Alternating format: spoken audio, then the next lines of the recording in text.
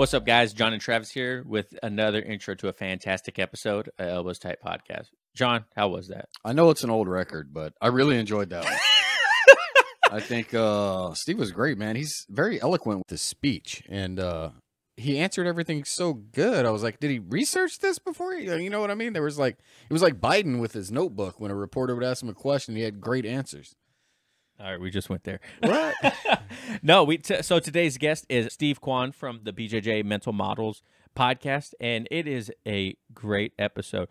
The last episode we had Matt Gillette, heavy competitor, big believer in competing, and Steve is the complete opposite. And I really wanted this contrast of someone that dedicates their life to BJJ and competing, and then someone that is a casual, right? Like a hobbyist, more like us. Hobbyist, right? Like this episode is the guide to the hobbyist life in Jiu-Jitsu. You know what I mean? Like the hobbyist guide to BJJ. Like that's probably going to be the name of the episode. Yeah.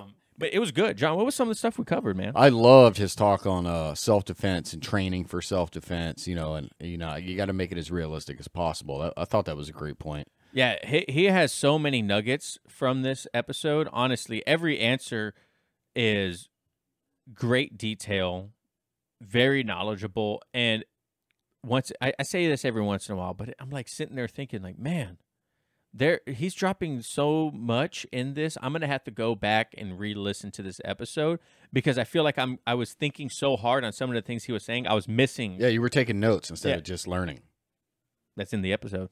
Yeah. Also, I was not expecting his answer when I asked, what should someone look for a gym? I thought it was going to be the generic, schedule, how close is it to your house? I don't want to give away his answers. Don't take my joke in the middle of his answer as I think it's funny. It's just like it threw me off.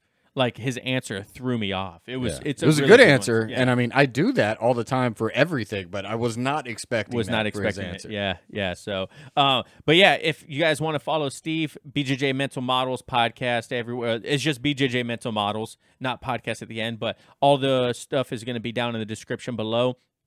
If you want to follow him, everything's going to be down below.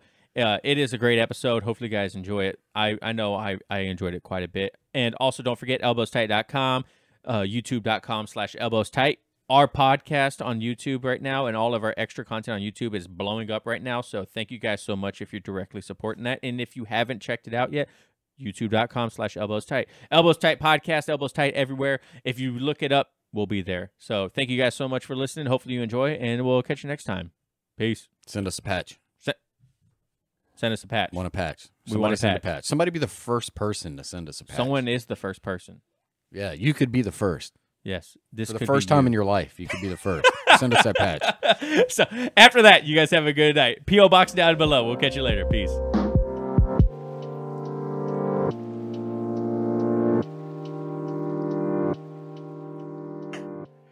Welcome, everyone, to another episode of Elbows Tight Podcast. It's your host, Travis and John. John, how you doing today? I'm doing good, man. How you doing? I am doing fantastic. Got delicious beer, got a great guest, and a fresh haircut, so I can't complain at all. You always feel so good after a fresh haircut. I know. It's like when back in the military, it was like you would get like the hair barely touching your ears, and you're like, it's time to cut it all off. And it's like what Charles was talking about today. He's like, you know what I want to do when someone gets a fresh haircut? I want to slap them as hard as possible on the back of the neck. I was like, that's hazing, bro. Yeah. You gotta wait till you're an adult to do that. But today's guest is a very special one. I am super excited about this. A very busy man. It took a couple weeks to get him on, but man, I am so excited about this. We have Steve Kwan from the BJJ Mental Models podcast. How are you doing today, Steve? I'm doing great. I also have a fresh haircut, so I feel like one of the crew. There you go. I like it. Is that home? You did it at your house, or yeah, I'm not paying anyone to do this. I mean, you know what? I would love to actually clock out the amount of money I've saved doing this to myself for the last I think I started doing this, I'd say 15 years ago, and it's so liberating because you never have to worry about how does this haircut look? Is it too short? Is it not short enough? It grew for a few days and now it looks wrong again. I mean, you can't screw up just a complete shave, right? Like if you mess it up, you just keep going again and again and again. And there's no such thing as too short. So man, the amount of money I save on product, the amount of time, it's just, I don't know. I'll never go back to hair, man. Don't need it. And plus from a jiu-jitsu context, if you got to really drive your shoulder into the dude's face, you get some of this going Ooh. on, like some of the hair scruff, and it's like sandpaper in their face, right? So That's the nothing's black gonna belt technique of give the you the day. pressure tap like if you take half the skin off their head. Black belt technique of the day right there. Just- Yeah. That's how I feel about beards too. You know, they got Ah. that fresh stubble and they're grinding it in. I was like, yeah, yeah. that's good. But Yep. back when we first started, I was in a lot better shape than I am now. Imagine that. And Funny. I used to go shirtless underneath my gi, or a no gi. I would go shirtless, you know, thinking I was like Gordon Ryan or something. You're one of those, huh? Yeah, I was. Is I it too was. late to And then- bail out? Get out of this interview. I don't deal with the shirtless weirdos. Oh, look, it was so weird too because what he would do, he specifically would do it to me. He'd get top and then he would try to slide his nipple in my mouth. You know, and it's a great way to distract you because you're like, it is. no, yeah, Like That's so half funny. of jiu-jitsu is just psychological warfare with your other opponents, honestly. yeah, for sure. Yeah. What's great is like when you get someone in like a rear naked choke and you start whispering in their ear, like, this is for so and so. And they're like, I don't even know who that is. Like, what's going on? Oh, you have to. I was always taught that's just part of the technique. Like you get in close and you go like, go to sleep now. It's nighttime. I'm tucking Yep. you in. You go night night. I try to talk smack too. I'm like, you're not gonna choke me out. Yeah. So when John first started, he got put in a rear naked choke, and in your mind, what was it? Oh, I didn't know. I was like brand new, so I was like, I'll just hold my breath. Like I can hold my breath for a while, and then I was like, wait, I'm passing out here. What's going on? I still can hold my breath. They're like, bro, it's blood, not breathing. I was like, oh, I didn't know that. Nobody told me that. So, hey, but Steve, let's go ahead and get into the first question. Can you tell us and the people at home who you are and a little bit of your background, how you got into jiu-jitsu and whatnot? Yeah, sure. So I'm Steve Kwan from Vancouver, BC, Canada. I'm a Brazilian Jiu-Jitsu black belt. I've been training, I guess, since around 2008. So as of this recording, that's going to be about 13 years, I think. I've always been a hobbyist, which is probably the thing that I'm most known for, is the fact that I just don't compete at all. I've never competed. It just is something that never quite occurred to me, which is funny because my brother is also a jiu-jitsu black belt under a different instructor, and he competes like crazy. He's a professional jiu-jitsu grappler, actually. And so what I'm best known for is probably the BJJ Mental Models podcast and broader education platform. That all started about 3 years ago when my brother and I were just talking jiu-jitsu as we do. And we realized that despite the fact that we come from different backgrounds, different instructors, and we have different goals, we still had this shared interest in conceptual thinking for jiu-jitsu, kind of learning not by rote memorization, but learning by understanding patterns and ideas and trying to learn faster.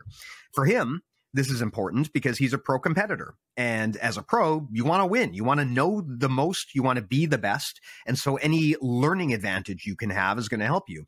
But for me as a hobbyist, my series of concerns is quite different. I mean, my goal is I can maybe train, on a good week 3 times a week. So I just don't have that much time. And I'm in there with people who are training 6 hours a day. So my interest is in the little time that I can devote to this thing. I want to get as much out of it as possible. I want to learn the most. I want to be the best I can with that limited schedule. So that's how I kind of got into trying to look for concepts and big ideas that can help me accelerate my learning. So we decided at some point to just put a mic in front of us and record the podcast. And 3 years later, we're still doing that. So not much has changed. I mean, I guess it's been kind of weird because most of the last few years, with the pandemic, I've been doing most of my jiu-jitsu stuff remotely, which obviously is, the learning is just not the same. But it has given me the ability to focus on growing the podcast and on getting better guests, sharing bigger ideas. So that's probably what I'm best known for. What got you and your brother into BJJ? Like, what Good made question. y'all look for it? What got my brother into jiu-jitsu was me, because I tried it and I said, dude, this is the greatest thing ever. You have to try it. And he tried it and he said, dude, you're right. It's great. And we both just started roughly at the same time. I think I started maybe a month or two before him. But just due to living circumstances, because I worked quite far away from where he worked, we just wound up going to different gyms, finding different instructors. And so we kind of came up on 2 different paths. In terms of why I started jiu-jitsu, I'd always wanted to do martial arts, but I just was kind of intimidated by the whole idea, as I think a lot of people are. But when I was around in my mid-20s, I kind of just got it into my head that, I'm just going to do this. I'm just going to bite the bullet and do it. So I did a bunch of research into the different martial arts. And of course, like everyone else, I learned about this little scrawny Brazilian dude who locked himself in a cage in his pajamas and beat up a bunch of sumo wrestlers and kickboxers. And I, of course, like everyone else, thought that was a pretty incredible story. And the more I learned about jiu-jitsu, the more I liked the idea of it philosophically. This idea of an art where you can use leverage to defeat the bigger, stronger aggressor. The idea of an art that is an intellectual art, and the idea of an art, perhaps most importantly, where you can win without violence. And I think that's an underrated aspect of jiu-jitsu. I mean, if you are a pro boxer and you need to defend yourself, good luck to the other guy, right? But if you're a jiu-jitsu person, the whole point of jiu-jitsu is I'm not here to hurt you. I'm here to protect me. And if you're good at jiu-jitsu, you can do that. In fact, the better you are at jiu-jitsu, the less likely you are to hurt your opponent. So that to me was the seductive thing about it. I got into training it. Like with everyone else, it very rapidly consumed my entire life. And that's kind of the story, right? I mean, it's my number one go-to hobby. Do you and your brother ever get the chance to roll often? Since you go to schools? Not much recently, because just with the pandemic, I've been mostly completely off the mats.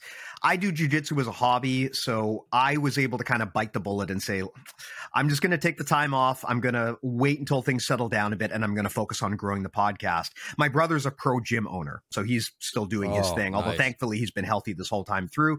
But probably pretty soon, I'm hoping that we can get back to a more regular training routine together. But yeah, generally speaking, he doesn't live that far away from me, so it's pretty common for me to drop in at his gym and pretty common for him to drop in at mine.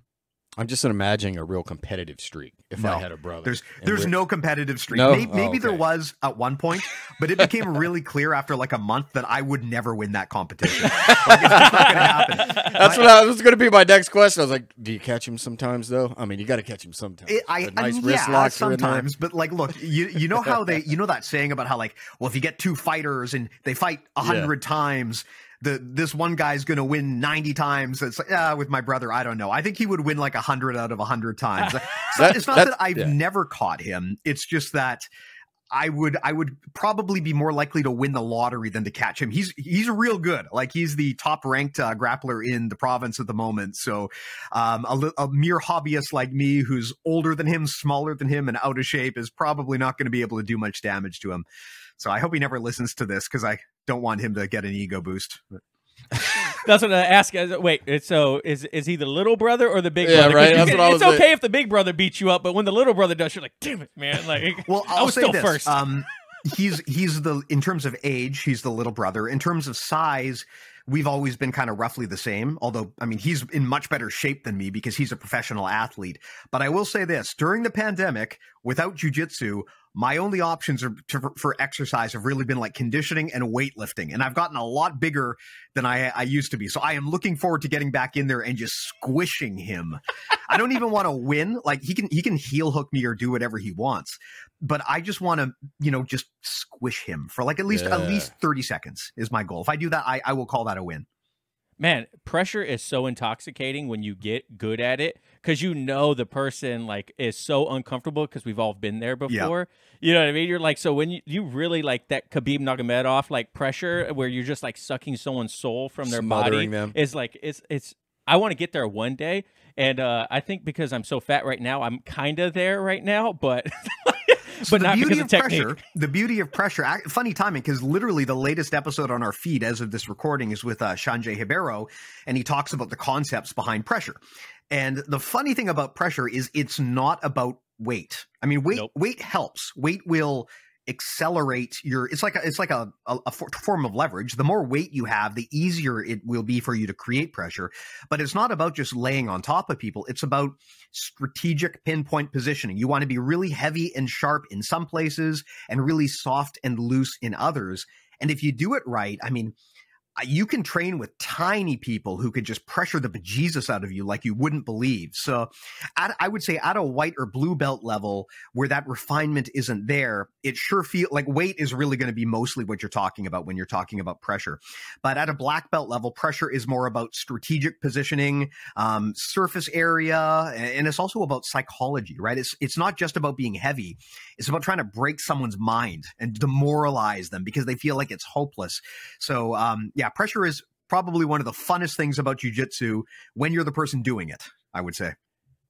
Yeah, it's definitely, especially when you you get that, you're like passing into mount, or, you have like that perfect like shoulder pressure, or like you're just like sucking them nice and close. And then you're like transitioning very slowly because you can, because they can't go anywhere. Yeah. Like, I hate when it happens to me, don't get me wrong, but then I'm like, I want to do that to someone. Like the whole thing with jiu-jitsu, right? It happens to you and you're like, I want to do that to someone. I remember when I quit tapping the pressure when we first started, the first probably somewhere in that first month up to 6 months, I would still tap to pressure. And then I was like, why am I doing this? Nobody else is tapping to it. So I'm like, I'm done. I'm never tapping to that again. Until last year when I was in San Diego, I was rolling with a black belt. And he had to be a good 290, 295. And when he put that pressure on me, I immediately tapped. There wasn't even a question of me thinking about like, oh, nope. It was immediate, and I tapped right away to it. I was like, good God. Like, that man laid it down. Pressure taps are legit. And there's also a self-preservation aspect, right? I mean, if I work a desk job, right? I want to have a good competitive role, but I also don't want to go into work looking like an asshole where I've got like someone's handprint on my head, or like their gi is like you belong in Fight Club. Yeah, exactly. I'm just glad it was a handprint. So there's a point in time where it's like, okay, I guess technically I could get out of this if I want to, but I would rather not leave my skin behind. So I'm just going to give you this one because this is a stupid gym. But yeah, that is one of the things too. Pressure against a white belt. Pressure is like just as devastating a submission as anything else. Yeah, absolutely. So you mentioned earlier that you had that little bit of intimidation when you were thinking about joining jiu-jitsu. Mm-hmm. What was the final deciding factor to make the leap and then joining a gym? Because I know a lot of new practitioners are in that kind of boat. Like they're on the, like, I'm kind of nervous because it looks like I'm not going to know anything and people are just going to beat me up, and then making that transition to I'm just going to do it. What was that deciding factor for you? For me, honestly, what it came down to was that I was young and stupid and stubborn. I had made the decision prior to going into jiu-jitsu. Like, I did some research and I decided, like, I was a 20-something single guy in pretty good shape, and I just decided I'm just going to do this. And I had it in my head, and before I even went into class, I just decided to myself that, okay, no matter what happens, I'm going to stick this through. And of course, like everyone else, my first few classes were horrible because I just got massacred. But I stuck it through because I was just stubborn more than anything else. I think also it helps that I got connected pretty early with a few good people in the class who really took an interest in helping me out along the way, making me feel comfortable. I mean, you know how it is. It's one thing to get murdered 20 times in a row by some purple belt. It's another thing if that purple belt is a friend of yours who shakes your hand afterwards and gives you some pointers. You're much more likely to keep coming back. So for me, it was just I kind of made the mental commitment before I even stepped on the mat that I'm definitely scared of this. I'm definitely intimidated, but I've decided I'm going to give it a go. I'm going to go, and I'm going to go to more than one class. I'm going to give this a legitimate try. And of course, like everyone in jiu-jitsu, after about a month of it, it's like a drug that you've just mainlined into your body and you just can't get enough of it. So, absolutely. Your podcast, you talk about concepts over techniques quite a bit. The whole a big idea about your podcast, and I had honestly never heard of concepts over techniques until I started listening to your podcast, because like most practitioners, one, we don't know the difference between a concept and technique, right? Because no one's really taught us, unless they verbally, in my eyes, unless they verbally say like, this is more of a concept, like think of this. But I have never been taught a concept. Maybe I have, maybe I haven't. But could you explain a little bit better on what a jiu-jitsu concept is, and like give an example of one for people at home? Sure. So in terms of just a straight up dictionary definition, a concept is just an idea. I mean, anything can be a concept. And that's why I personally don't use the word concept too much. I prefer to say mental models, because that has a predefined meaning. A concept is just an idea. I mean, anything can be a concept. But what we're looking for here in the context of jiu-jitsu is we're looking to find patterns or general guidelines that more often than not will apply. And it's important to recognize these patterns, because as human beings, our brains are primed for pattern recognition. I mean, human beings aren't great at a lot of things, but one of the things we're very good at is recognizing patterns. And that's kind of for better or worse, that's why human beings are so clever. It's also why we fall victim to so many dumb biases, because we see patterns when they're not there. But pattern recognition is what it's all about.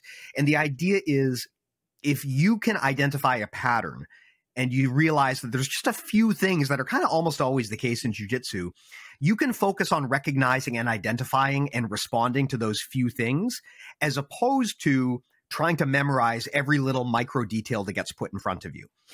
To this day, I would say that most gyms, when you go to the gym, the instructor is going to present you with probably 3 techniques every class, and the method of instruction is probably going to be they systematically, step-by-step list off every single step. Like left hand goes here, right hand on the collar, pull this way, 45-degree angle, shift to the side, foot goes here, foot goes here.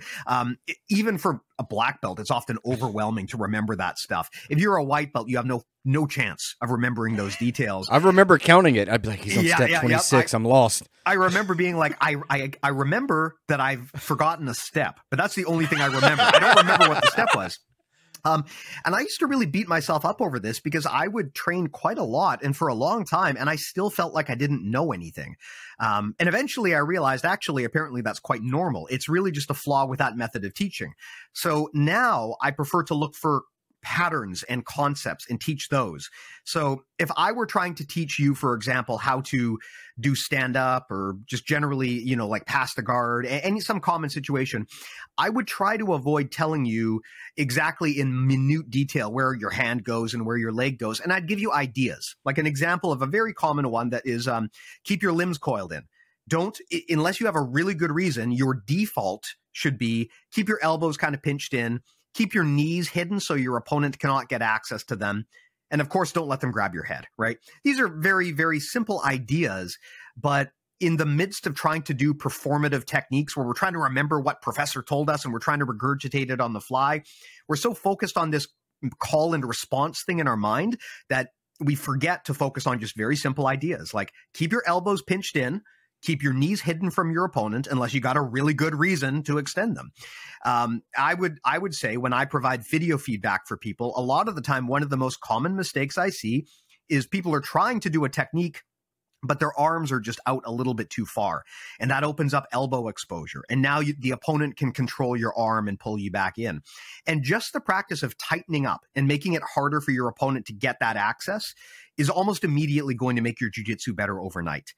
The example I give, the parallel would be if you walk into any boxing gym in the world, the first thing they're going to teach you is chin down, hands up, focus on your foot movement, right? That's going to be the first thing. And that's always going to be the same. And 90% of the time when your coach is telling you to do something, they're going to be reminding you to put your hands up because you forgot and you dropped them, right? In jiu-jitsu, we don't teach that way. We don't teach people what the default stance should be. We just teach techniques. But what we should really be doing is teaching people, okay, above all else, before you try to do that crazy inverted triangle, focus on keeping yourself safe, keeping your limbs and your head in a position where it's not going to come back to bite you. Focus on that first, and then you can start to do the performative techniques afterwards. But come at it from a base of concepts where you can keep yourself in a good state and keep yourself safe. That's basically what I advocate for. I like it. That kind of reminds me of when you're in school and you're trying to take notes. I would find myself taking notes and focusing so much on what they were saying and writing it down that I'd miss the whole point of the class. Like, yes. Then I learned more if I stopped doing that and I just listened to the teacher. I had the same realization. I kind of stopped taking notes because I used to be really obsessive about taking notes for everything and studying techniques for using notes and flashcards to recall. Yep. And those work. I mean, they do work, but there comes a point where there's diminishing returns, I think. I mean, if you've been doing that and you now have a stack of like flashcards that are this high and it gets to the point where it's taking you 3 hours a day just to review all of that stuff, you've kind of lost the forest for the trees. And I think you need to reassess how you're spending your time. Same thing with the example you provided is you can get to the point where you're so focused on the note taking that the note taking becomes the objective. Whereas the real objective should be learn the damn lesson. But it's hard to do that when you're so fully intent on making sure that you record every idea. You're no longer a student. You're a transcriber at that point. And that's not beneficial to you in the long term.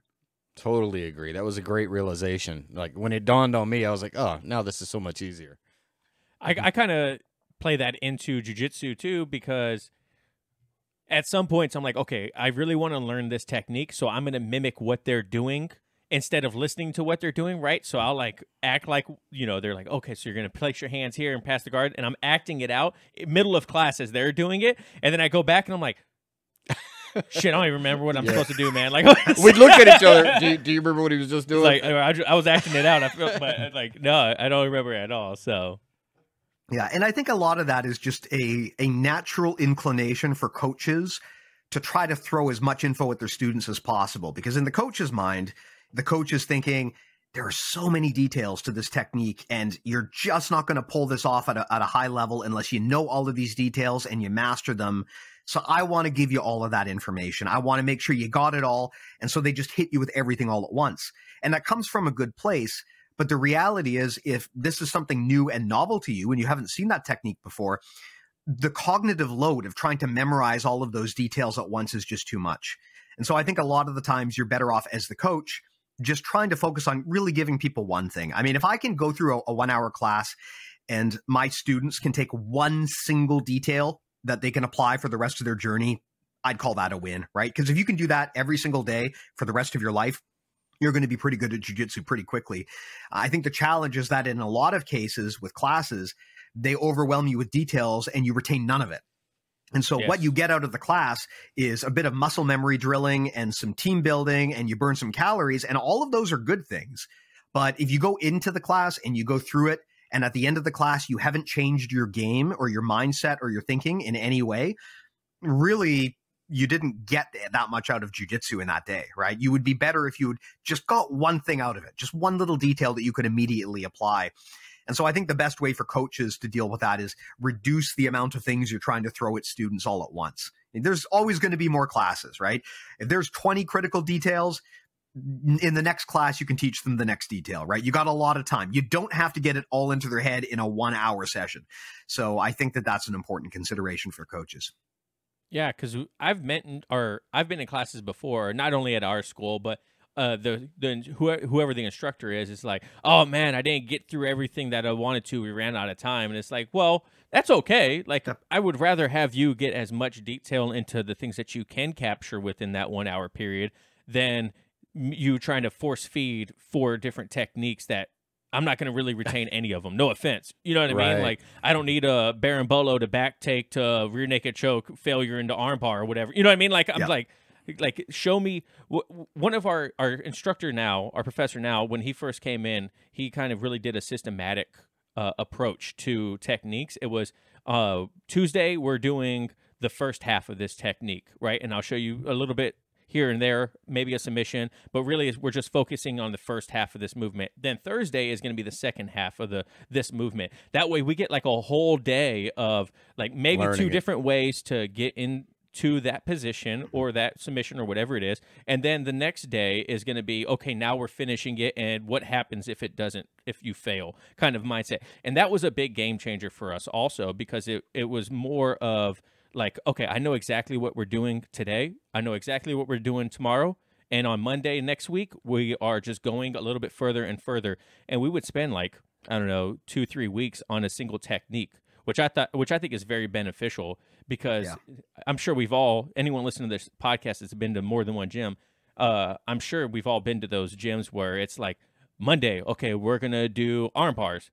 Thursday, we're going to do back takes. You know what I mean? It's like, it's just like bouncing all over the place. And you're like, well, I don't remember what we did earlier in the week. You know, that way it helped with attendance as well, because nobody wanted to miss that first Monday, because if you did, then you were lost the next 3 weeks. Yep.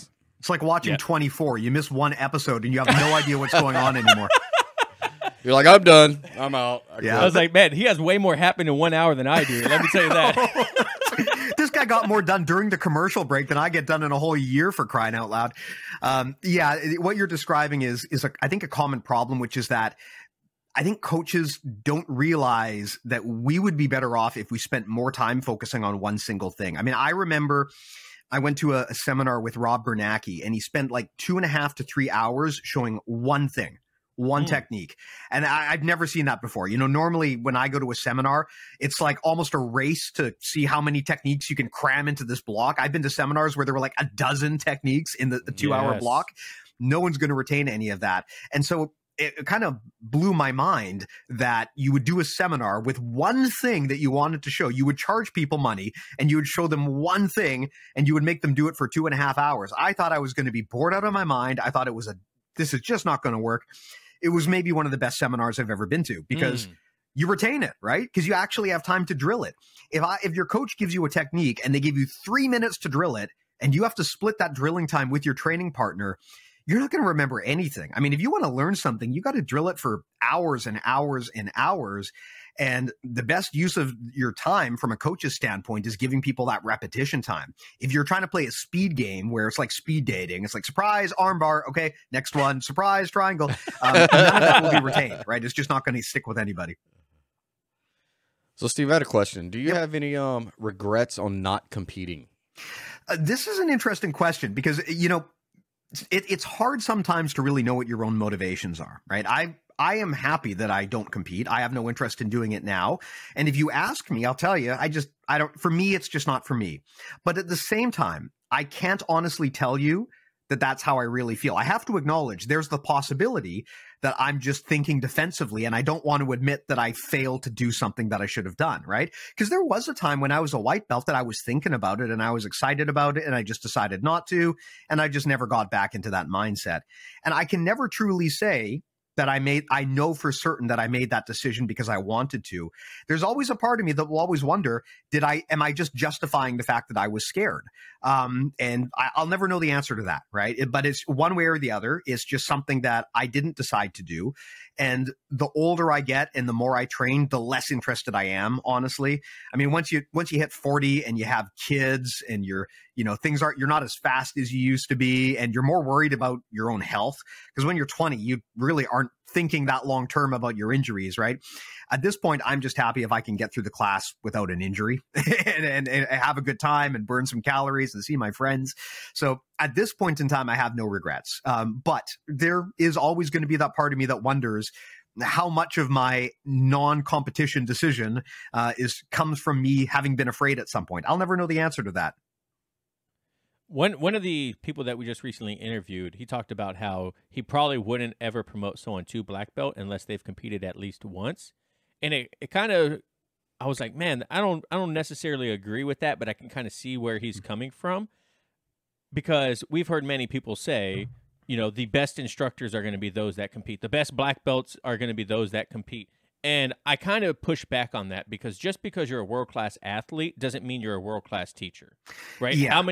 How many people have we met that are Olympic coaches, right? They have Olympians underneath them that were never at the Olympics, right? They were never that level, but they can deliver a message. They can get people to move the way that they're supposed to, and they never did it. And in my eyes, you don't have to compete in order to produce a world-class athlete. How do you feel about that when people say, like, oh man, like, you're not, I'm not saying that they say that you're not a real black belt, but people out there like, oh, you're not a real black belt unless you've competed before. Like, what goes through your mind? Technically, I'm not a real black belt because I refuse to pay the IBJJF any money. So technically, you're right. My instructor gave me a piece of paper, but I'm definitely not registered in the IBJJF master database. I mean, my brief answer, of course, is I don't really care at all what other people think. But the longer answer to get to what I think you're trying to get to here is, I agree with you that there's really no requirement for someone to be a competitor if they want to be a coach. They're two completely different skill sets. I have not seen any evidence that being a successful competitor translates to being a good coach. Some people happen to be good at both things. A lot of the best coaches are not competitors, or maybe they did it once or twice and they just lost interest or never did it. If you look at any other sports, more, legitimate sports, bigger sports that my mom and dad would have heard of, it's not common to have coaches who just don't train or they don't do the sport professionally. It's a different skill set. And I think we've got enough examples of really, really famous competitor athletes who are notoriously really bad teachers to know that that's, being a good competitor does not guarantee you're going to be a good teacher at all. In fact, you could argue that it could be detrimental, because the mindset of a competitor trying to win for themselves is very different from the mindset of a coach that is sacrificing for their team. Thinking about it when you asked him that question like that, I mean, I guess if you looked historically, was jiu-jitsu like even meant for a sport platform like that? So I wouldn't think you'd need to be a competitor to be a good black belt instructor. No, I listened to the Hickson Gracie book and Breathe the Life and Flow, and he talks about that. It kind of branched off from Brazilian Jiu-Jitsu being self-defense, and then Carlos Gracie going to wanting to come. I think it was Carlos Gracie. Someone DM me on Instagram, call me stupid if it's not. But he's the one that kind of turned it into IBJF and the whole competitive side. But originally, Jiu-Jitsu was for self-defense and valetudos and stuff like that down in Brazil. So yeah, and I think it's also reasonable to assume that the OG Gracies probably never could have foreseen what would have come of the sport, right? I mean, they created their own flavor of judo for the purpose of self-defense, and they marketed it so that it would spread, and ultimately, of course, so they could feed their families and profit off of it. Nothing wrong with that. But they could not have foreseen that it would have blown up to this level. They could not have foreseen. I mean, I'm sure that Elio Gracie never imagined that this would one day turn into the UFC and create it, a whole new sport. None of that could have been foreseen. So I think it's probably pretty safe to say that back then, I would presume the OG Gracies probably weren't really thinking too much about like the coach-student relationship. They were just kind of figuring it out as they went. And a lot of that culture still persists today. It's a very it's kind of a very experimental art. It's still very immature in terms of the process. And I think that's part of the reason why you don't see a lot of like sports psychology in jiu-jitsu, or a lot of cognitive learning practices applied in jiu-jitsu. It's just a lot of people just going in and hustling as much as they can. Whereas if you look at a lot of other sports, when you compete at a high level, you have dedicated coaching crews. There are whole wings of psychology devoted to sport performance, right? And you see a much deeper investment in that, I think, than you're likely to see in most jiu-jitsu classes.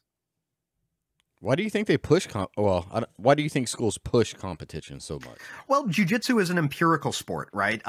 Jiu-jitsu's intrinsic value is that you can use it to protect yourself. And a lot of other martial arts promise that.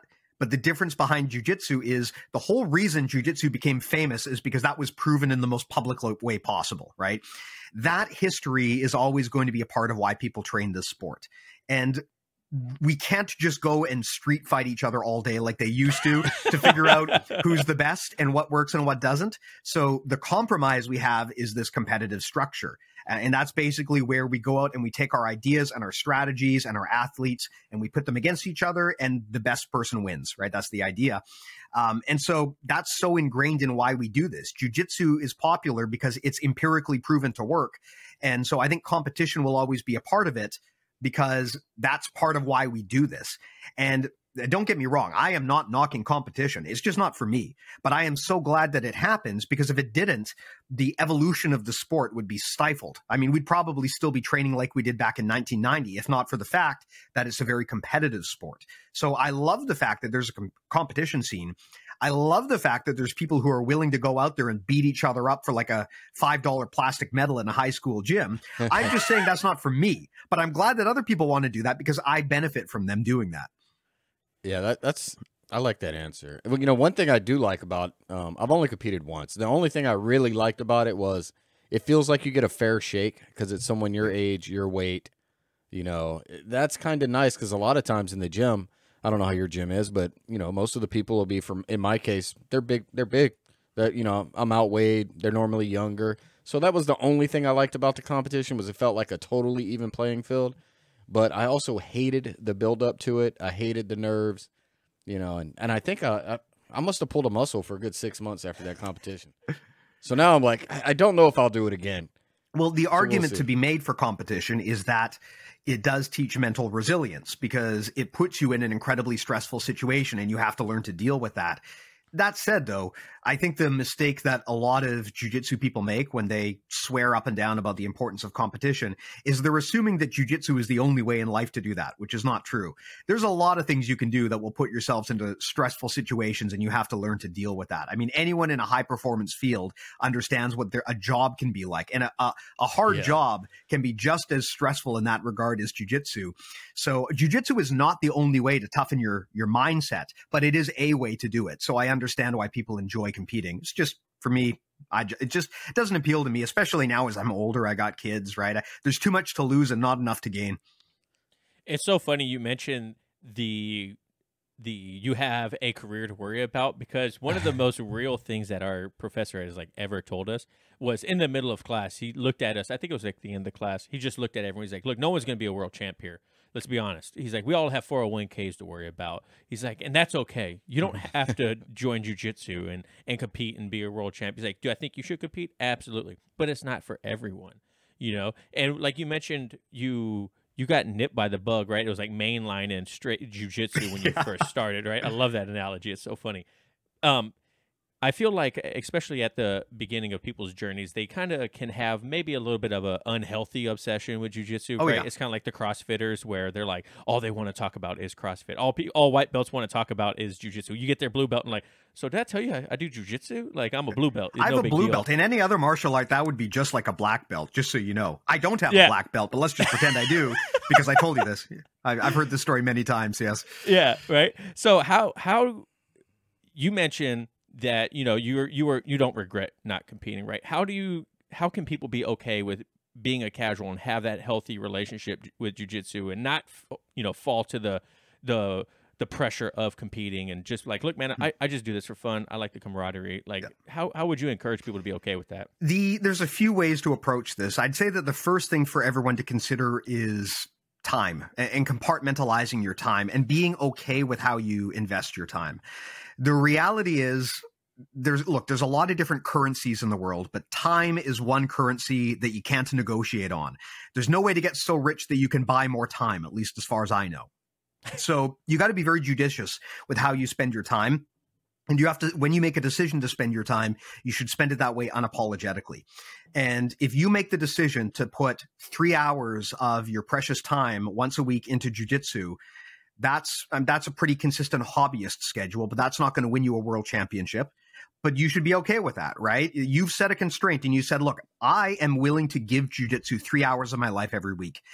And within that 3 hour box, I'm going to do what I can, and I'm going to do the best I can, and I'm going to have fun. And the standard I'm going to hold myself to is, am I getting the biggest investment out of those 3 hours as I possibly could? And if you think of things that way, then I think you're going to be a lot more happy with how you invest your time. Because I think the challenge people have with jiu-jitsu is, it is a very personal experience to have your ass handed to you by somebody else. And it's very easy to let that conflate in with the rest of your ego and your sense of self-worth. And that's a mistake.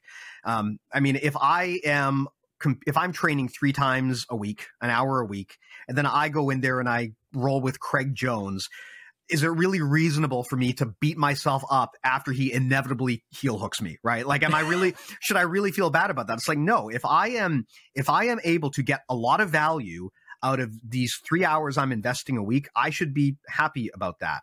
And I should be willing to accept that. And that, I mean, I just, the example I'm giving is, if you were setting up a piece of IKEA furniture and you had no experience as a carpenter or anything, and you didn't do a great job, would you beat yourself up over it? No, because you're not an expert in it, right? It's just a thing that you're doing because you want to do it, because you allocated the time to it.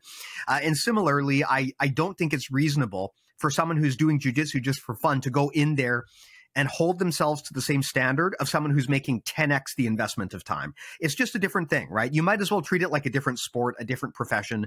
I mean, I would not feel down on myself if my accountant knew more about accounting than me. In fact, I would expect them to know more about it than me. That's why I pay them. And you should have the same relationship with jiu-jitsu pros, right? You shouldn't beat yourself up because your instructor kicks your ass all the time and feel bad about who you are. No, you would expect them to, because they're the expert, and that's why you pay them, right? This is all working according to plan. So it's just a matter of reframing it. So it's not about, am I getting tapped or not? It's about, am I making a good investment of the time I've decided to commit? Absolutely. And I think people get hung up, especially because when you first start, you look for technique, you look for more instruction, whether it's through Instagram, YouTube, Twitter, whatever it is, BJJ fanatics, all these things, right? And then you start watching these and you're trying to absorb it, and then you go try to put it in practical use in class, and it doesn't work, right? And you're like, man, I'm paying all this, I'm watching all these videos and this and that. It's like, look, man, like, it takes more than one YouTube video to get good at jiu-jitsu. There's people that have been doing it for 30 years that are still learning how to be good at jiu-jitsu. And I feel like new practitioners really beat themselves up sometimes. I know I did. There was a point where I was a white belt and I was like, man, I feel like I'm going to class right now and I'm not retaining anything, but it all levels out. You're going to have highs and lows, and especially if you don't want to be a world champ or you're not training to be a world champ, bro, what does it matter? You know, like, and honestly, it's also important to know that nobody knows everything in any endeavor, but especially in jiu-jitsu. This is a rapidly developing sport. This is not a martial art that has been consistent and exactly the same for the last 100 years. I mean, when my daughter was born, I took a year and a half off jiu-jitsu to focus on the family.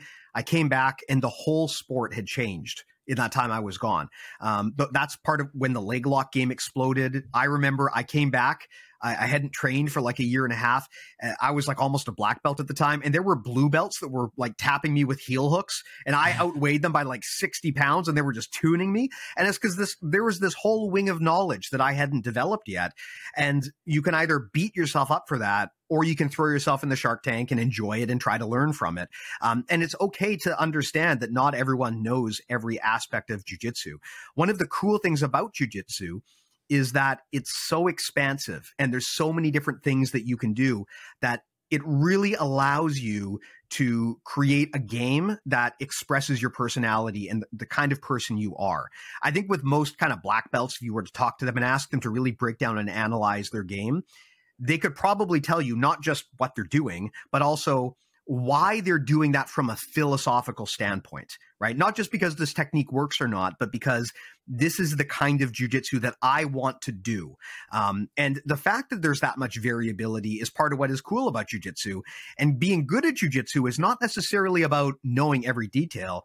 It's about knowing enough about how to play your game that if some person comes to you and they try to do something crazy that you've never seen before, you still have a way to pull them back into your game so you can force them to do the thing that you want to do. So it's just interesting. We had Margot Ciccarelli up here recently, and her jiu-jitsu looks like nothing I've ever seen before, right? It's a completely bizarre version of jiu-jitsu compared to what I do, which is more traditional and classical. And I have no clue what she's doing. Like when I watch Margot Ciccarelli do stuff, to me, I don't even know what's happening. It looks like two aliens having sex. Like it's just, there's just like arms and legs and spinning, and I got no clue what's going on. But it's a very different expression of jiu-jitsu than what I was brought up doing. And that's okay, right? I don't have to know that stuff, although I'm imminently curious about it. There's no way you're going to catch me doing somersaults and rolling over my head like that. But at the same time, I'm fascinated that that exists, and I like to learn that stuff so that if, for no other reason, people won't do it to me and I can stop them. When do you think, at what point do people start developing their game? I thought that was interesting when you said that, because like for myself now, I think when I'm in class and maybe we're learning a new move, I immediately know if it's something I'm going to use or not. That's a great question. I'll still learn the technique, but in my head, I'm thinking that's not part of my game. Like, I'm glad I know it. I'm never going to use it. But I'm just wondering, like, I don't know when I had that mindset. Like, at what point I started thinking of it as my game versus. Yeah, it's a tough one because this is, on one hand, you have to be in tune with yourself. And if your mind and your body are telling you something, you have to listen. But on the other hand, you're simply not going to get good at anything unless you practice it. So you also don't want to run away from new things, because that thing you're not good at now might become your A game 10 years from now. So it is a balance. But I think there's something definitely to be said about sometimes you just see a technique and you just know this is my technique. And that's not something that you have to be super advanced to do. I mean, I think most people probably start to find pieces like that at white belt. I remember at white belt seeing certain chokes being done and just knowing this is going to be the thing I do. And now granted, maybe it's a self-fulfilling prophecy, right? Maybe if you think that way, it makes it more likely that you're going to focus on that. But I think it's safe to say that you have to listen to your mind and your body. And if something doesn't feel right for you for whatever reason, that's okay. There's always other stuff to do. And I'd say that, like I said, as early as white belt, I think you start getting that feeling. And sometimes you just do something and you just realize, I just really like this move. And that becomes kind of a staple of your game. I would 100% agree with that. Definitely, because there's a lot of times when they're showing a technique, and even our professor or who's ever doing a seminar or something like that, they're like, this might not work for you and might not be part of your game, right? So you're already in your head, like, doing this technique, and you're thinking, like, man, I can't lock a triangle in like this because I have thunder thighs or whatever. You know what I mean? Like, And then you're kind of building around. I think the biggest thing that plays into someone's game is obviously physical attributes. I would say is because if they're a bigger person or a smaller person, they're not going to be doing certain things because it's not advantageous to their body style. In my eyes, I know lots of people that are super flexible that can do some crazy things. I'm not super flexible, so I'm not going to try to do their moves. You know what I mean? Like, that's kind of. I wish I could remember that one move they were teaching in class, and I think 3 of us got injured like immediately, and they were like, "We're done with that move. Everyone stop, and we're just moving on to something else." I don't think I was there. I think I might have missed that one. Yeah, it was a good baby one. Jesus. Well, what you're saying is an unpopular opinion, but in my mind, it's completely true. We want to believe this romantic idea that Jiu-Jitsu is for everyone and everyone can do a technique if only they're good enough. But the reality is mechanics matter, right? You can't ignore the rules of physics. If you have different body dimensions, it's just going to make some things easier and some things harder. That's just the way it is. For the longest time, I was a big believer that, I really got to get good at the triangle. The problem is I'm not particularly tall. I have short, thick legs. A lot of people I can't even lock the stupid thing on. And I just had it in my head, like, I got to do it, because I'd see all of these really great coaches say, well, the reason you can't do the triangle is because it's not a body dimensions thing. It's just that you haven't trained it enough. Meanwhile, this is like a person who's got like 8-foot long legs. Cut the angle. Yeah. How much more angle do I need to cut? The reality is, body dimensions matter. And this is where actually a lot of the concept stuff becomes helpful, because once you kind of have an inkling of how the human body works and how these mechanics work, you can really quickly tell if something is a good idea or not based on your attributes and your opponents. Something I've talked about a lot on the podcast is Jiu-Jitsu is really all about controlling levers, right? Whether that be someone's arm or their leg or their head. You're trying to grab and latch onto something and do something to it. That's kind of what we do in Jiu-Jitsu, because that's how you get outsized leverage versus just picking someone up and throwing them like in pro wrestling. So the thing to bear in mind, though, is if I'm trying to attack one of your levers, like I just grab and latch onto your head, it's pretty easy for me to get a lot of power there. I might be sacrificing a bit of control, but it's pretty easy for me. No matter how big you are versus me, if I grab your neck, you're in trouble. Similarly, there's a lot of other submissions that attack 2 levers at once. The triangle is a great idea, right? The triangle choke is technically a head and arm choke. You're choking a person by controlling their head and their arm, but unlike a regular head and arm choke, you're doing it with your legs.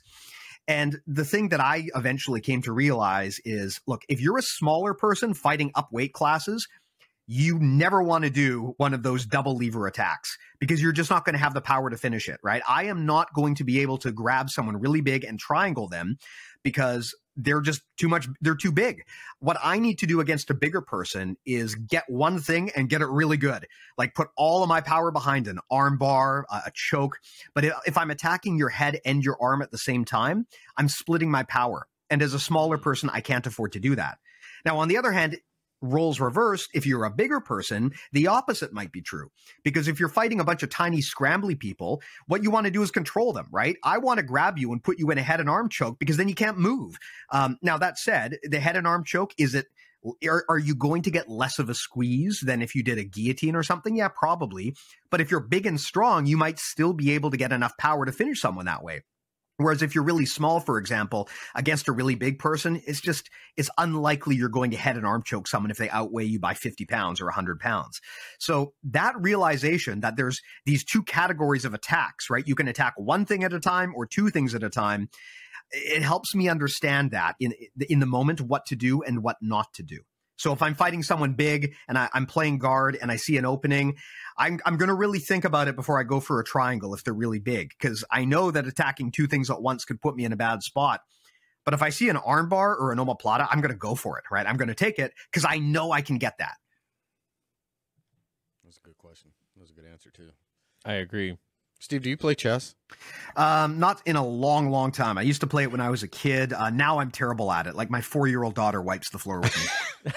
I just wanted to know which color you preferred when you play it. Like, I want to start asking everyone that does jiu-jitsu because I think that'll tell me a lot about their game.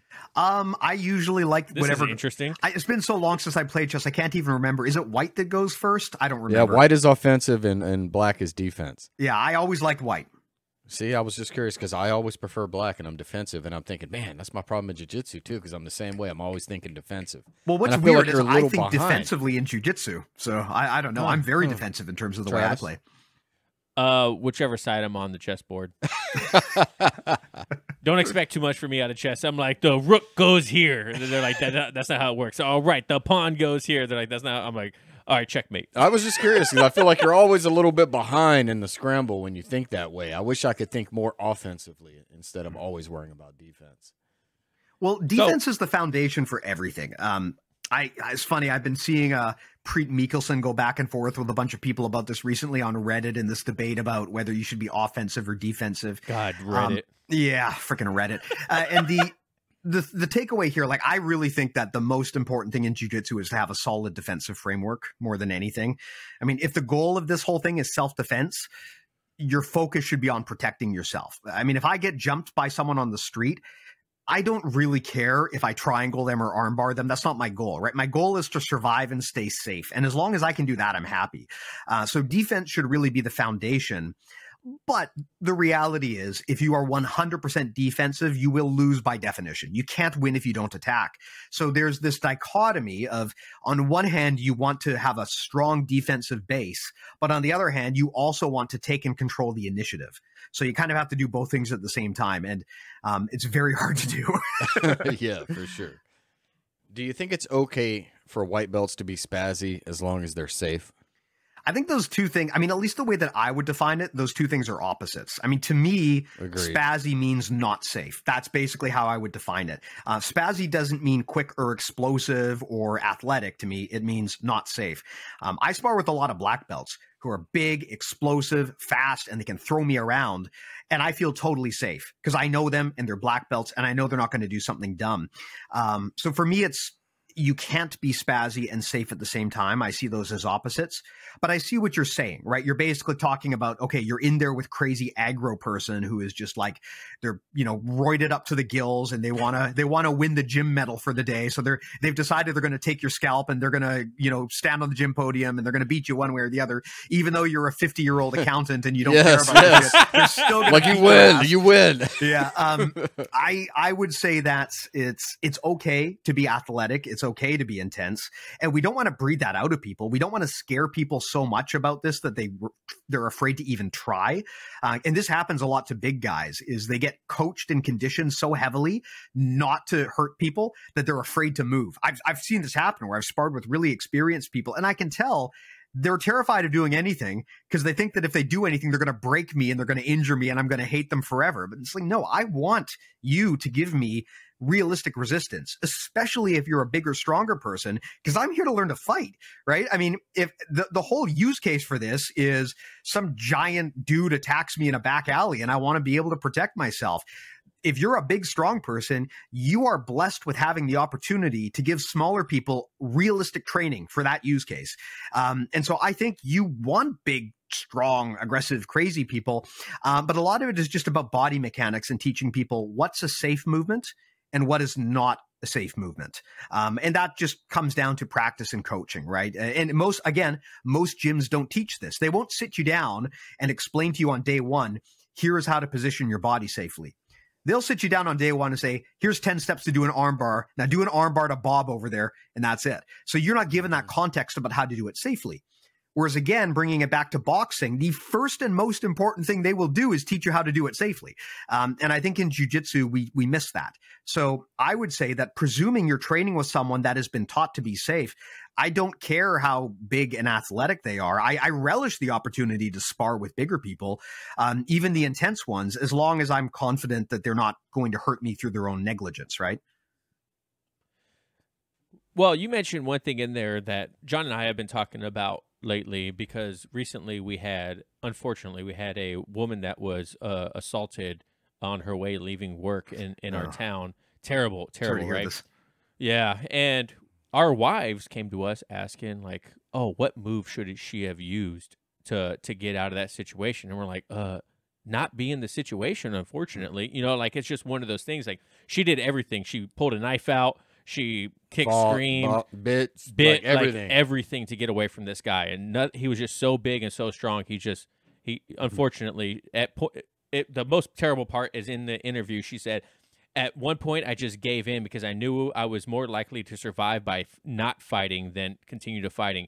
And it really struck a chord with me because, you know, we have these women's self-defense classes, and I absolutely think women should do women's self-defense classes. But at the end of the day, like you mentioned, a larger opponent is going to give you more of a realistic resistance than you expect, right? Like, I feel like my wife asked me, like, how many should I do a woman's self-defense class? And I was like, yeah, absolutely you should. But I think your biggest bang for your buck and the more you're going to learn is by actually just training, like being consistent at training. Like that's going to help you out the most. And it's a really, I don't know, it's a touchy subject, especially nowadays, because, you know, people with the whole sexual assault things in gyms and whatnot. Yeah, I think what you're saying is what we hear a lot is the women want to only do women's self-defense with other women. And I'm like, I get that, but I feel like you're doing yourself a disservice. What you should do is roll with a guy and feel like what it would be like if you're really going to be attacked so you can defend yourself. But yeah, I don't know. Yeah. It is a touchy subject. It's a tricky one. And my thinking on this has kind of evolved over the years, back and forth, as I learn more and I hear more stories about what people go through. And I don't by any means purport to have the right answer on this. So what I'm about to say here is just my thought based on what I've observed, which is far from complete or educated on the matter. I think it is pretty irrefutable to say that, like, you are what you train. We know this, right? If you want to be good at something, you have to do it. You have to train it. And if your use case for this, and it's fine if it's not your use case, right?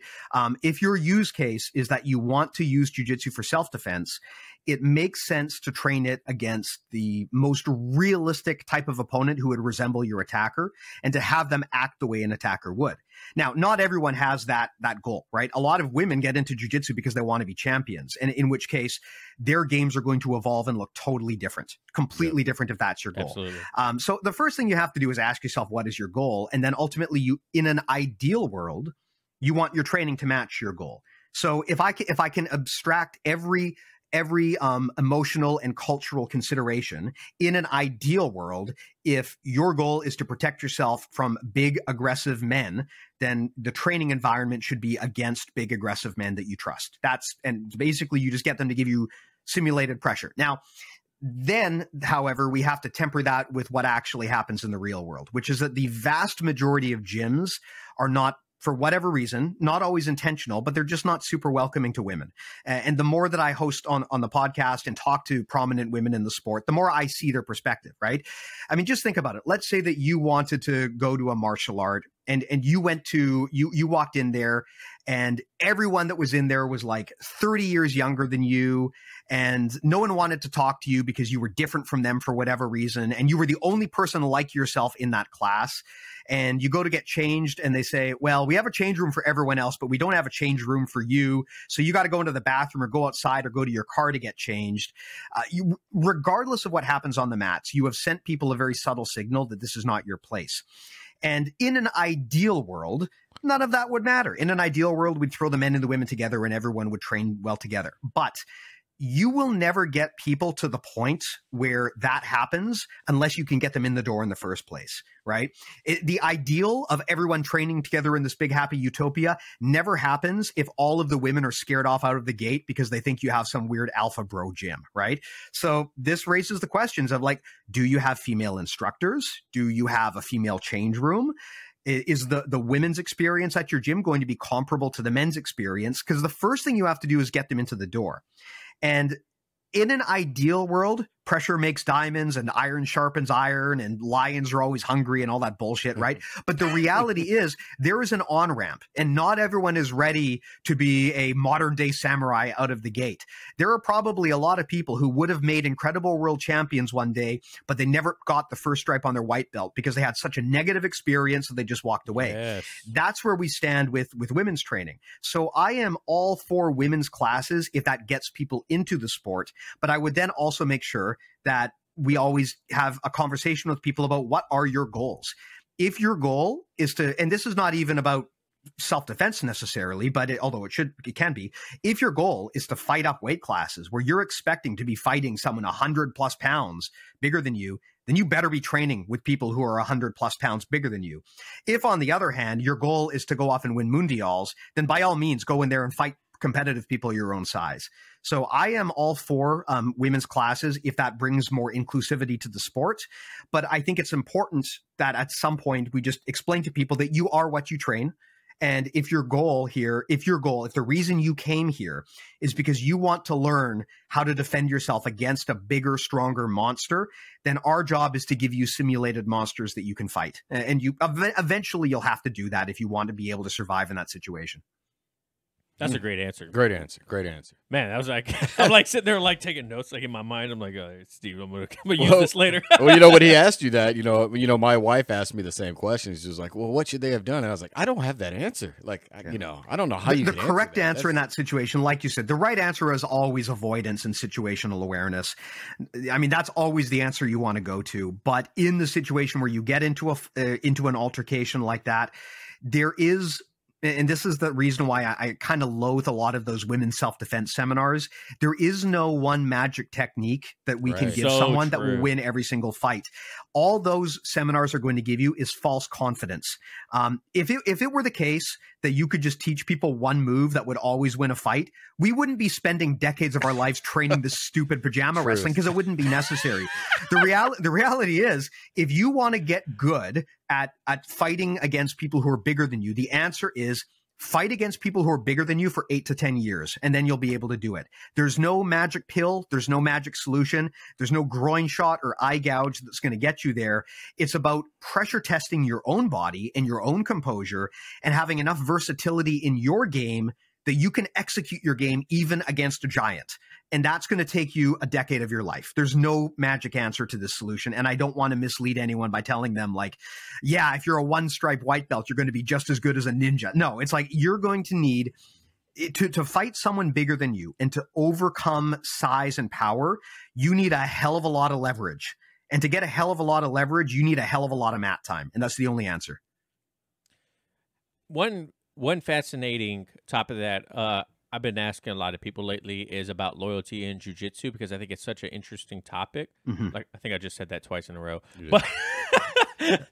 But how do you feel about loyalty in jiu-jitsu, especially as a black belt? You spend a lot of time investing your knowledge into people. How do you view them staying in your school or going training somewhere else or switching schools?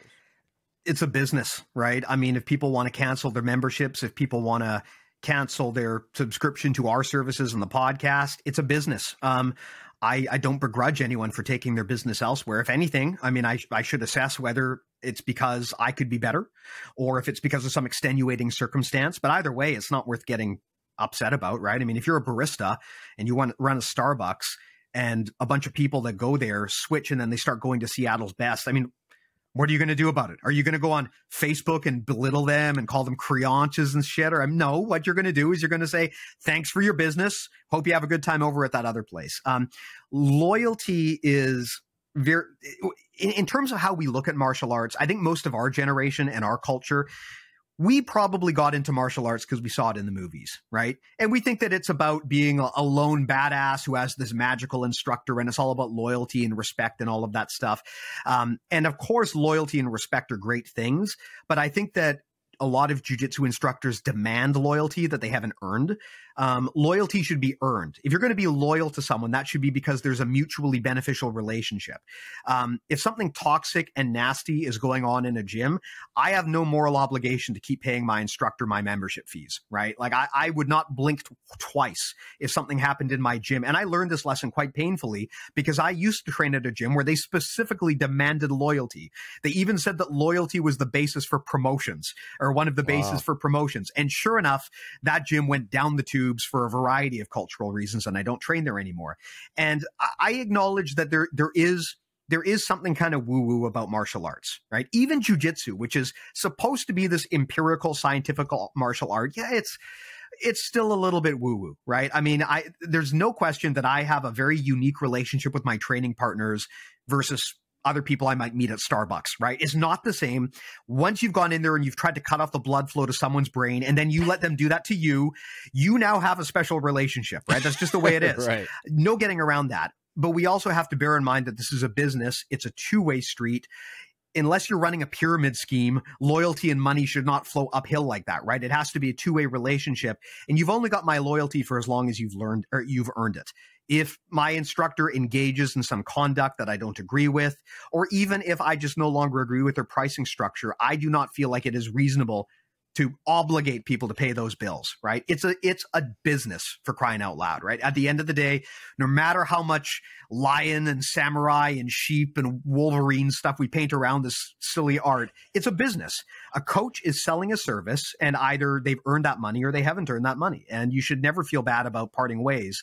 And any instructor who tries to demand loyalty of you or punish you for leaving a gym is a bad instructor. That's just the way it is. So while we're on this topic, what do you think someone should look for when they're looking for a gym? Like some things they might not realize are important when they're looking for a gym that they might regret later.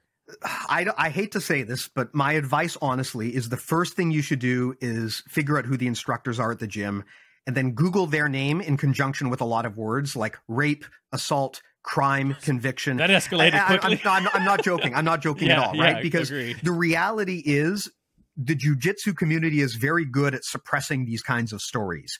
And a lot of the time they never make it beyond a blow up on social media or a message board. And if you're going to put your life in the hands of these people, or put your kids or your spouse's life in the hands of these people, you want to make sure that these are good people. So the first thing I do is I do that. I Google the instructor, I add in some inflammatory keywords, and I make sure that nothing comes up out of the gate. That's the first thing you should do.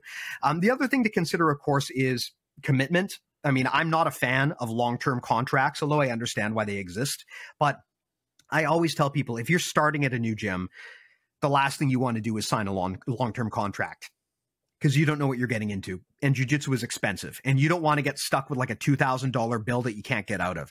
So my advice to people is, whenever you go to a new gym, try it and go month to month until you get to the point where you feel like, okay, this is the place for me. And then after that, if you want to do long-term commitments, because it's better, because the instructor gets stability and you get a bit of a cost break, go for it, sure. But don't feel pressured to do that out of the gate. I would also say that whether or not your instructor is a 30-time world champion or not is totally irrelevant to their instructing ability. I mean, there's a good chance if you go to like a massively competitive gym with an established instructor, there's a good chance they're going to have really good instruction. But there's more to jiu-jitsu than just your instructor's competition resume. So look for more than that, is the other thing that I would say. And of course, the other thing too to bear in mind is these people that are at the gym, you have to like them, because you're going to be spending a lot of time training with these people. Likely they're going to become your friends. So if you don't like the people at your jiu-jitsu gym, probably, even if the instruction is really, really good, I would consider maybe just switching it up. Because at the end of the day, jiu-jitsu is supposed to be fun. And if you're not enjoying it, why are you doing it? Man, these are some great answers, Steve. I'm not gonna lie to you. Like, this is probably It's why like he's been doing this a while. It's like you have your own podcast. It's like so. These are very common questions, right? One of the biggest questions that people often get is, what are some red flags to a new gym? And so I'm quite well versed in answering these questions because they are very, very common. It's also important to understand that affiliation doesn't mean that much to the quality of a gym. From my experience, a lot of gyms will sell their gym by saying, we are part of this massive franchise, and so therefore we're the best. That's not guaranteed. In fact, being part of a franchise can be detrimental in a lot of situations. So now that said, I don't know how much that even means to a layperson anyway, because I certainly didn't know what like a Gracie Baja was until I started jiu-jitsu. I think we overestimate how much these labels mean to people outside of the sport. But yeah, there's a lot of red flags that you want to look for when you start at a gym. But I would say you don't want them to lock you in for a long-term agreement unless you're really, really sure that it's good for everyone. You don't want to, you do want to do diligence on the instructor specifically to see if they have any criminal history, because that is extraordinarily common. I would also say check out the personal social media of the instructors and the people who go to that gym, because gyms have different culture vibes, and people at that gym might be doing things that you simply do not agree with from an ethical standpoint. And you want to know that out of the gate. I think that's important as well to understand. But yeah, these are kind of some of the main things that I would look for if you're trying to look for a new gym. No, that's great, because I definitely feel, especially in a day where McDojos are still a thing. Yep. Unfortunately, even with social media, it's good for someone, especially if they just start and they're like, well, hold on a second. Like, maybe I didn't do that for my instructor. Maybe I should Google something on my instructor, because I think it's a very important, like you said, it's very important because a lot of things do get suppressed and it doesn't come out for years or whatever. So if you go to your school and you're brand new, you're like, you know what? There was a little something funny about the way he talked to certain people. It's like, let me go ahead and look a little bit deeper into it, you know? So, but we mentioned earlier that you have your BJJ Mental Models podcast, which I have been like binging lately. Every time I have like a 30-minute, I have like a 30-minute drive to work, so I can listen to almost an entire episode most days. What made you guys, or what made you want to start BJJ Mental Models, and did you ever think that you were going to be at the point where you are now?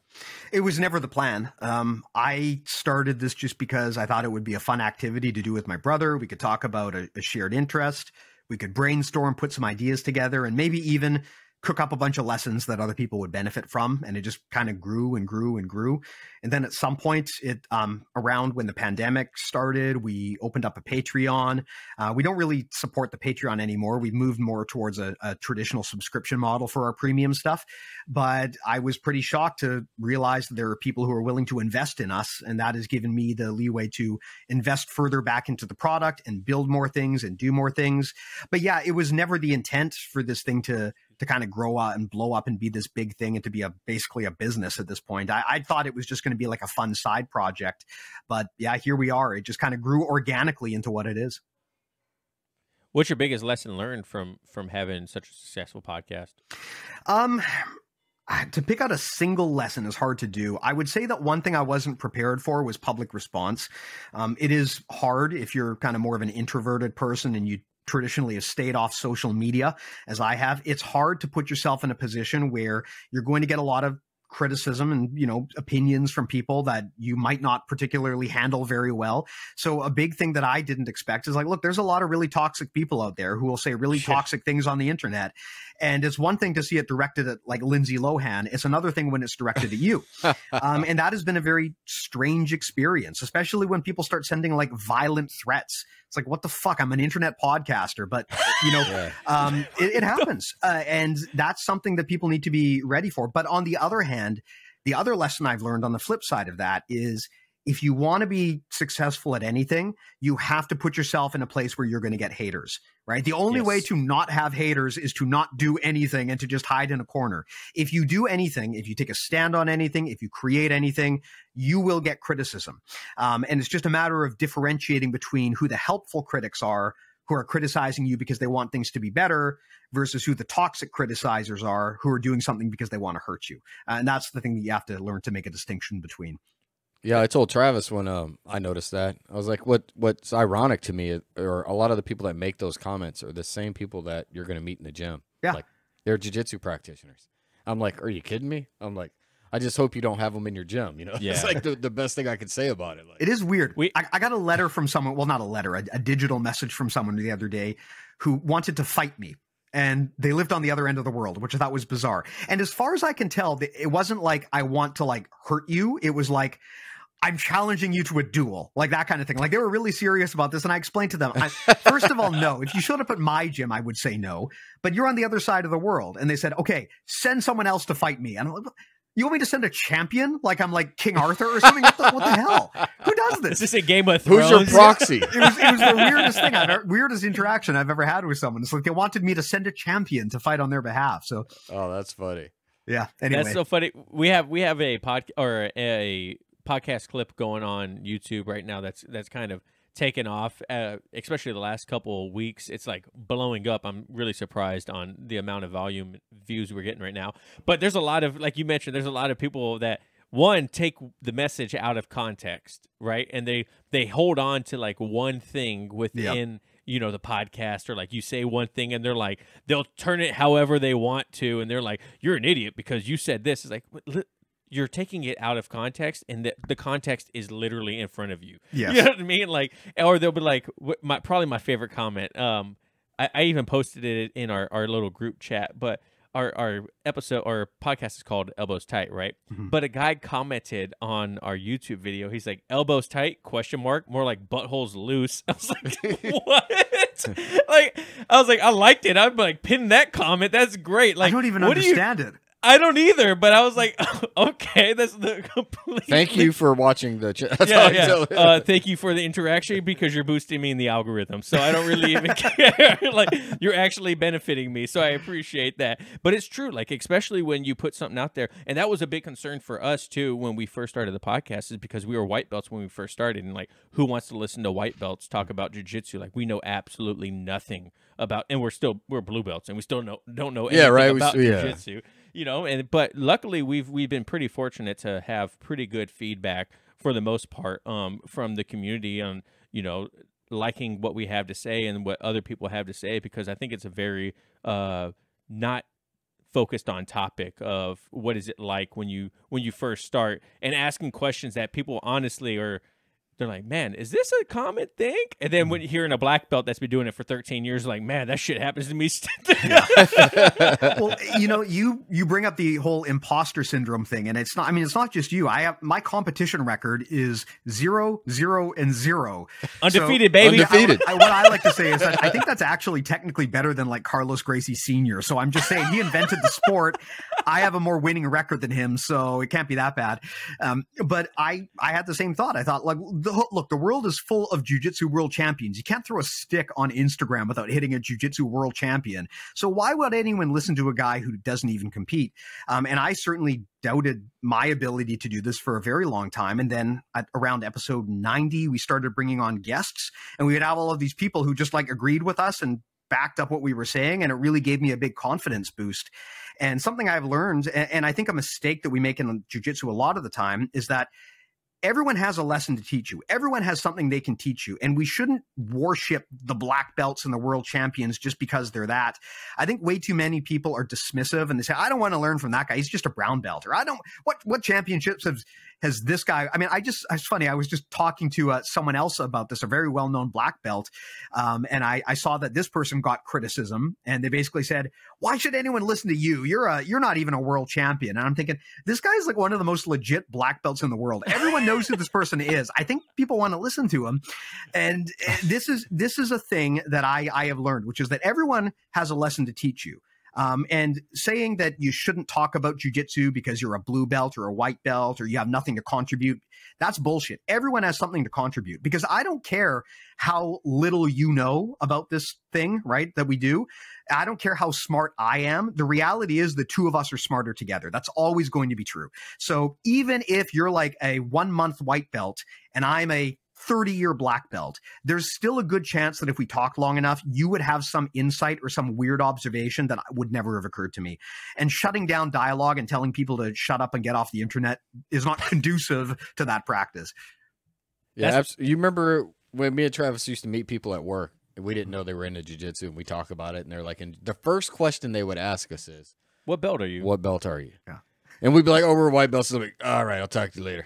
So you don't really do jiu-jitsu is what that means. Yeah, the one belt everyone gets in jiu-jitsu is the white belt. Yeah, Thank you very much. Okay, I have to admit it. As much as I advocate against the belt system, it was a bit of a relief to get my black belt, because now I wouldn't get that response anymore.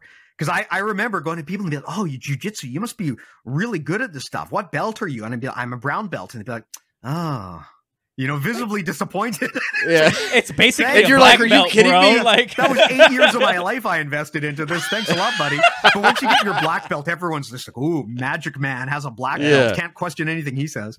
Yeah, we put black belts on such a high pedestal. You know what I mean? Yep. It's like that guy, especially when you first start. I remember the first time someone walked in our gym and they put a black belt on, and I was like, oh.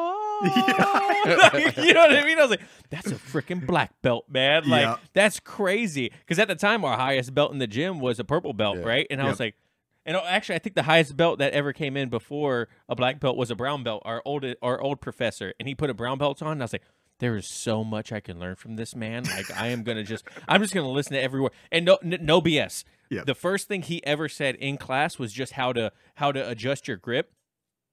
Our instructor was talking about like, okay, so you're going to grab a sleeve here and do this. And he's standing in the class and he's like, can I just chime in real quick? And everyone's like, yes. You know what I mean? Like, let the brown belt talk. And he's like, so just a simple thing, like when you grab a grip, you just think of it like a monkey wrench and you just want to tighten it up. You know what I mean? Just tighten it up and it's going to be a much stronger grip. Until this day, that single thing has stuck with me throughout my jiu-jitsu. It's completely changed my game, right? When I grab someone, I'm like, all right, monkey grip. You know what I mean? And it's just so funny how we put belts on such a high pedestal when a brown belt and a black belt honestly could be like pretty much, in my eyes, they could be pretty much the same my thing. instructor always said that, like, look, the only difference between a brown belt and a black belt is that a brown belt is just a young black belt. Like, they're basically the same thing. By the time you get to brown belt, it's really just about like the finishing touches, just refining things a little bit. And a lot of it, honestly, is I don't know if everyone agrees with this, but I believe that a lot of black belt is about your mindset, your relationship with the sport, your contributions back to the sport. And at some point you train long enough and you start to kind of develop that mindset of like the elder statesman, and your focus is all about giving back to people and helping and being a good role model. And that's kind of the point where probably you're a black belt in my mind. That's like the main difference, because at a brown belt level, you're probably good enough to whoop a lot of black belts if you're a brown belt. But the reality is you don't have much time in the oven yet at that top experience level. And you probably still just need a little bit of time to just, the finishing touches, so to speak. Yeah, I've rolled with some brown belts that were way rougher than some black belts. Oh yeah. Like a lot of black belts are just like hobbyists who have been doing it for a long time. Like my accountant is a black belt. He's not going to win worlds or anything. He's just been doing jiu-jitsu as long as I have. So whenever he and I roll, it's just two like old out of shape guys just flopping all over the place, but in a very technical fashion. But a lot of black belts are just very, very experienced white belts, right? And that's really all it is. It is funny that we worship the black belt so much because it is a totally unregulated certification, right? Just because I have a black belt doesn't mean some other person's going to agree that I should be a black belt and vice versa. And it's like being a certified life coach. Like, what the fuck does that even mean? You didn't have to write a thesis and go to an accredited university and defend your thesis to get a black belt. I just literally showed at the gym long enough until eventually they ran out of belts to give me. Like it's cool that I've got this thing, but it really doesn't mean that much at the end of the day. And the main thing the black belt is good for is making like white and blue belts feel better about losing, right? So that they're like, of course I lost. But other than that, it can be very damaging because, like you said, it is a symbol of authority, and it is easily abused as a symbol of authority sometimes. What's a good piece of advice you'd have for a brand new white belt? It has to be fun. More than anything else, it's great to have a great coach. It's great to train with elite level competitors. It's great to train 12 times a day. It's great to be a modern day ninja warrior, whatever. But if it's not fun, you're not going to stick around for a long time. And a lot of people seem to they lose the fun in jiu-jitsu. It becomes a chore. They put too much of a burden on themselves. They wind up hating the sport and they burn out. It has to be fun. I would rather be a mediocre grappler who enjoys every day than be a world champion who hates every moment, right? So I'd say it has to be fun. That's great. That's so true too, because like we mentioned earlier, people have that unhealthy relationship with jiu-jitsu when they first start off. It becomes that they start being hard on themselves, and then it's no longer fun. You go through your blue belt blues, and then you end up quitting. You know what I mean? It's like just go back to like. There's almost a parallel to a romantic relationship, right? When you start off at white belt, there's this infatuation phase. And then around blue belt, the honeymoon is over. And now you got to really think about, okay, am I sticking around for the long term? And then you stick around. And around the time you get to brown belt, you get like that 7-year itch and you start to have an existential crisis about, is this really how I want to spend my life? And then by the time you get to black belt, it's like, fuck it. Yeah, that is how I want to spend my life. But I do see the same kind of patterns. And I think that, there is an infatuation phase that a lot of people go through. And it's always fun to watch the helium eventually just dribble out of that balloon over the first year or two, as eventually they realize that initial enthusiasm wears off. And then what's left after that, right? If you don't have a healthy relationship with jiu-jitsu still, you're going to be one of those people who quits. So it has to be fun. It always has to be fun. Jiu-Jitsu is 100% a marathon. It is not Yep. a sprint. And I feel like a lot of people think it's a sprint to get to that first belt. And then once you get to blue belt, your blue to purple is typically your longest belt, right? Yep. Like, so they sit there and they're at their blue belt for 6 months. They're like, hold on a second, I'm not a purple belt yet. It's like, yeah, no shit. Like, Yeah. relax. Like, it's going to be a little bit. Oh, that is, I think, another thing, right? And I think it's by design. I mean, I don't know. I can't ask whoever invented the belt system, but I think it feels like it was by design to make it take so long to get to purple belt, because I remember that feeling of when I started jiu-jitsu, I was like counting the days to get every single stripe, and then counting the days to get the blue belt, because I couldn't wait to get this white piece of crap off my waist so that people would actually think I knew something. And then I got the blue belt, and now suddenly it's like I saw the vastness of the void, right? You know, when you're a white belt, all you see are the other white belts and the other blue belts, and you're all within about 1 year of experience of each other. But then you get to blue belt, and now all of a sudden, all of the purple belts and the brown belts and the black belts are paying attention to you. And the skill gap there can be like, these people might have been doing this for a decade longer than you, and you have no chance against them. And that really was an eye-opening thing, especially because you don't have that quick dopamine hit anymore of getting a lot of stripes and getting promotions, because you're probably going to be wearing that blue belt for a long time. And if you don't really love jiu-jitsu, it's unlikely you're going to hang around, especially because a lot of your friends probably got to blue belt and then quit. And so now that social infrastructure has dwindled a bit. So what's really holding you here anymore? And for that reason, blue belt can be legitimately depressing. So I sympathize with the people who get the blue belt blues, because I was certainly one of them back in the day. Well, Steve, I just want to say thank you so much for coming on the show today. This was a great, I mean, I got so many snippets out of this. I'm like thinking in my head, like, I'm just going to go back and listen to this again. So thank you so much for your time today. John, you got anything else? No, those were some great answers, man. I appreciate it. Yeah, absolutely. Those Well, were no great. worries. I mean, I can't thank you enough for having me. I always love coming on and having conversations like this, especially because elbows tight is such an important concept in and of itself. I'm happy to promote. If promoting this episode will help people bring their elbows in and retract them so they don't get armbarred, then we've done good work here. Yeah, absolutely. People try to avoid saying elbows tight around They us do. because we're like, oh, yeah, that's right. So, Steve, if people want to follow you and listen to your podcast and stuff, where can they follow you and see your podcast at? Just go to bjjmentalmodels.com, or alternately just Google BJJ Mental Models. You should find it pretty easily. Up there, we've got our website, which links off to everything we do. But the place that most people probably are going to start with is the podcast. So if you go to bjjmentalmodels.com, you'll see it all. What's behind your premium wall? So if people are interested. Sure. So the main thing with doing a podcast, once you get up to a certain scale, is your ability to help people on a more direct and intimate basis gets restricted because there's too many people. So the way that I think of things is the public stuff that we do is kind of the stuff that we put out there for free to help people, to give them ideas, and honestly to help keep people engaged when times are hard. Because this is one of the things I love about the audio platform is that, look, we go through rough times. I mean, I got a lot of friends right now who are really sick as a dog because they got COVID.